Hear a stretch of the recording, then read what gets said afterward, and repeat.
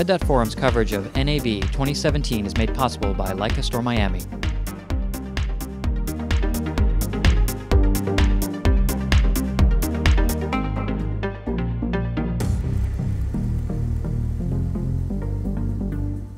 Hi, this is David Farkas with Red Dot Forum. We're reporting from NAB 2017. I'm here in the CW Sonderoptic / Leica booth with Seth Emmons. He's the Global Marketing Manager for CW Sonderoptic.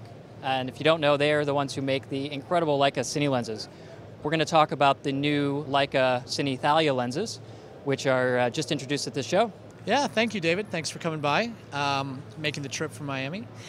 Yeah, so we're happy to be introducing this new line of lenses this year. We've seen a trend in cinematography toward larger sensors. And so there's really not many optics out there for these larger sensors. So what we did is we introduced the Leica Thalias, which cover pretty much every large format digital sensor from Alexa 65 down to Red VistaVision, Panavision, all the way down to Super 35.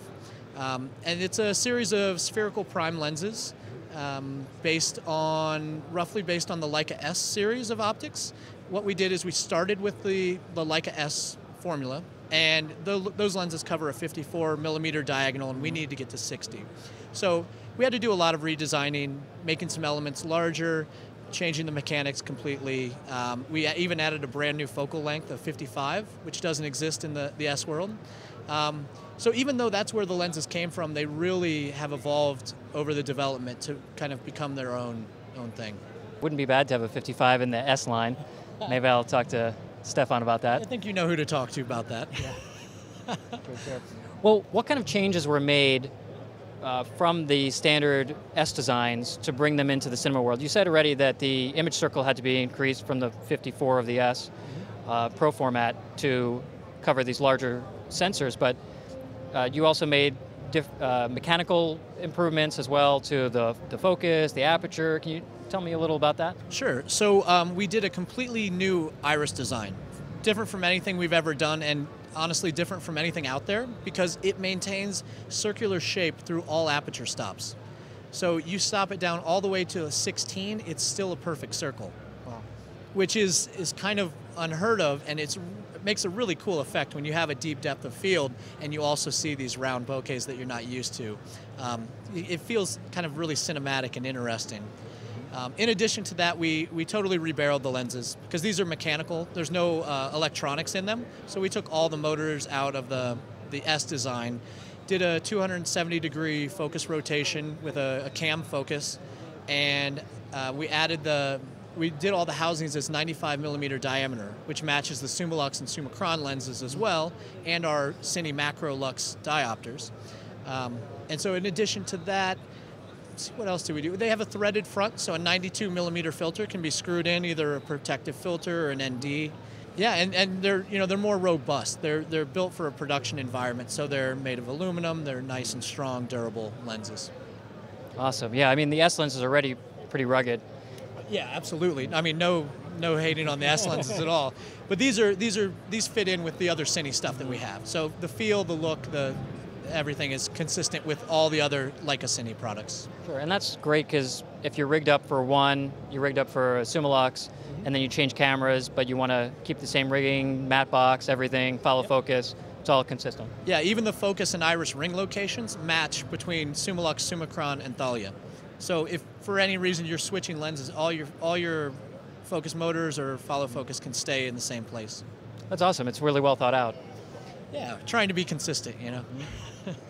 And then that was actually a goal initially from the original Summilux-Cs and then the Summicron-Cs is to have that, except for a few outliers, the exact same lens barrel, the exact same focus rotation, the exact same aperture rotation, everything all the same across the board. Yeah. And then the 135 came. And yeah, so the 135 Summilux, I mean, doing a T1.4 lens at 135 focal length, you just can't make it smaller. You know, you're running up against physics, and physics can be really mean. Well, as I say, physics always wins. Physics always wins, absolutely. So we did the best we could. It is a standard, I think, 114mm front, which matches a lot of other accessories.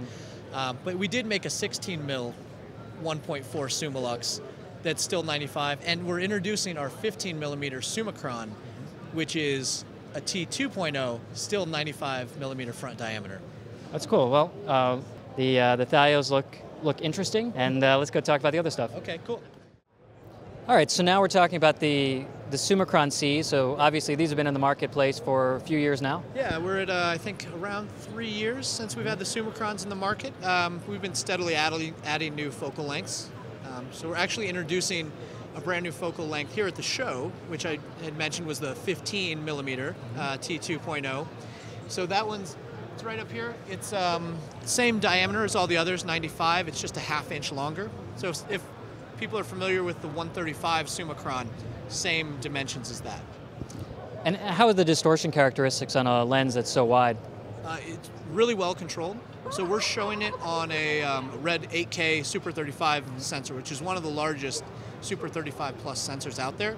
So you can see full coverage and the minimal amount of distortion that it has. This one has been hotly anticipated. We've had a lot of people waiting for this lens and wanting to try this out because, you know, wide angle is really popular right now, and wide angle, close focus. So yeah, we've been wanting this one to get out soon, and we're happy to have it here. Nice.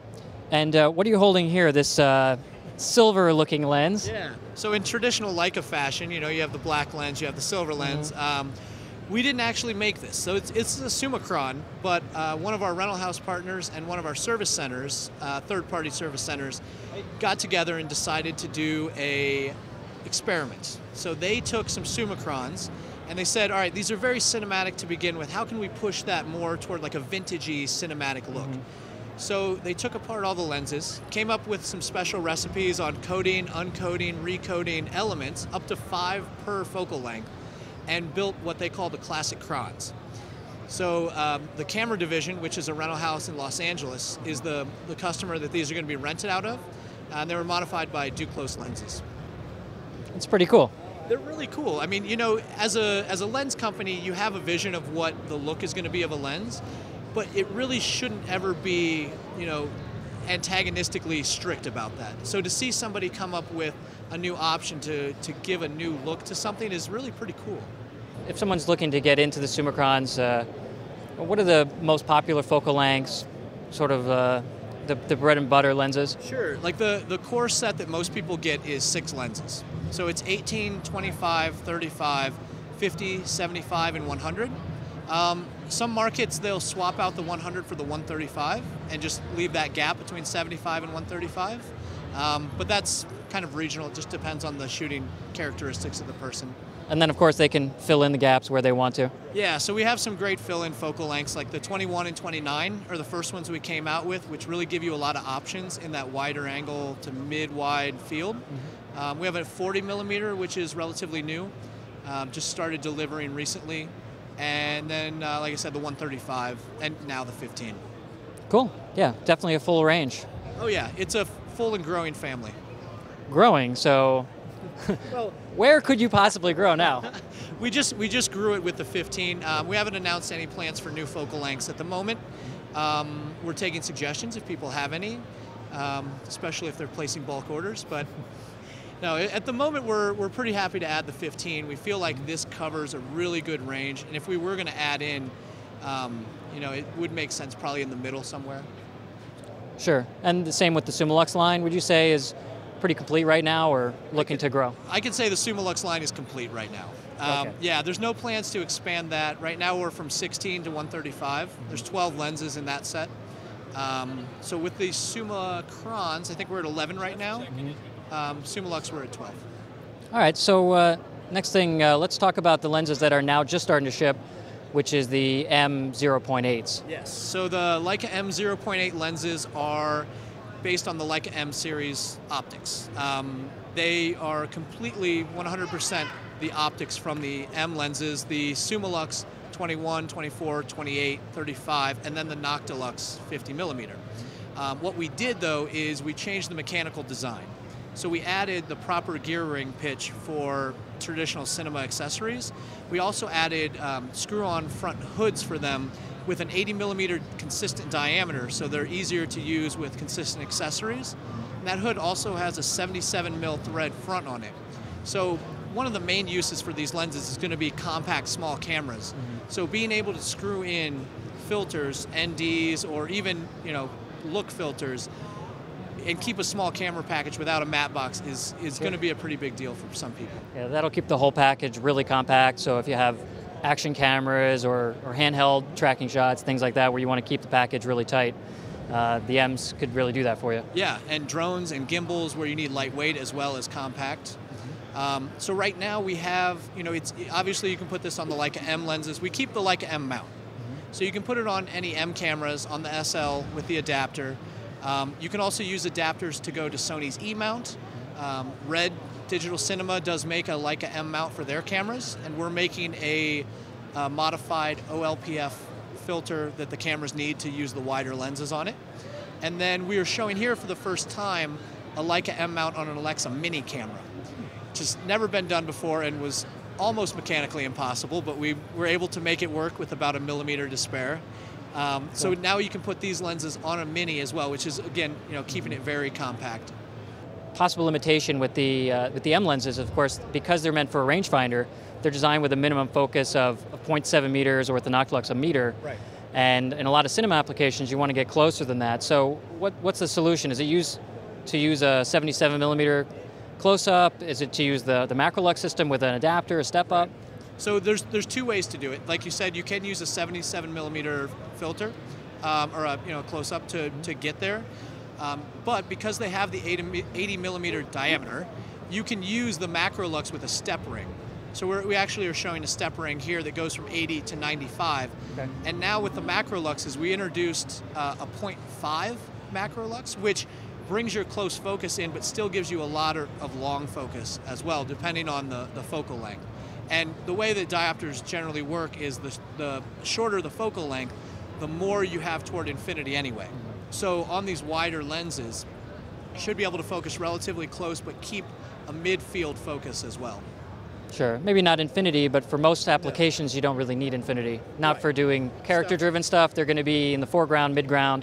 Yeah, and the other benefit of that is with a diopter like that, because the out-of-focus elements are accentuated, if you still want that shallow field feel, you can stop down the lens to a 2.8 or even 4, but with the diopter you're still getting that shallow feel, like you're much more wide open, but you're preserving more focus that way. That's pretty cool. Now, obviously this set goes from 21 to 50. Are there any plans to go adapt any of the other lenses and go longer than 50? Yeah, we're considering it. We've had a lot of requests to go longer, particularly the 75 and the 90. So we're considering it now. We haven't announced any plans, but that's definitely what people have asked. Sure, then it would round out the set. And those are starting to ship now, and sort of month of May start rolling out, right? Yes, that's correct. So we are starting to ship now. We had our first set of them our first batch of them go out. I think we either have some in stock or coming into stock very soon. But yeah, we're now in serial production, so they'll be coming regularly. And with the Alexa mini mount just around the corner, and the red OLPF development finally locked down, we're going to be able to see these expand out to different camera formats. I like the synergy between CW Sonderoptic, Leica Cine, and Leica Camera, because so many people, especially cinematographers, a lot of them have Leica M systems, or Leica S systems, and they love that look that they get with the M glass, with the S glass. So to be able to match that up and put it into a real Cine form factor, use case, I think is a really great synergy between the two companies. That's all part of the new Leica Pro division. That kind of collaboration, right? Yeah, I mean we've had we've had this request since CW started as a sister company to Leica Camera. We had cinematographers for years who were M shooters and more recently S shooters that wanted that look from cinema. So our original couple of sets, the Summilux and Summicron, purpose-built for that, but from the ground up development. So now we're looking at more of a synergy between the companies and bringing the existing optical technologies from photo into the cinema world with our own modifications to them, whether it's a little bit lighter weight like the M series, the M0.8s, or whether it's a real full-scale overhaul like the Thalias. Sure, well, that sounds great. Yeah. Well, Seth, thanks so much for talking with us here. Thank you for coming by. So stay tuned for more coverage from NAB 2017.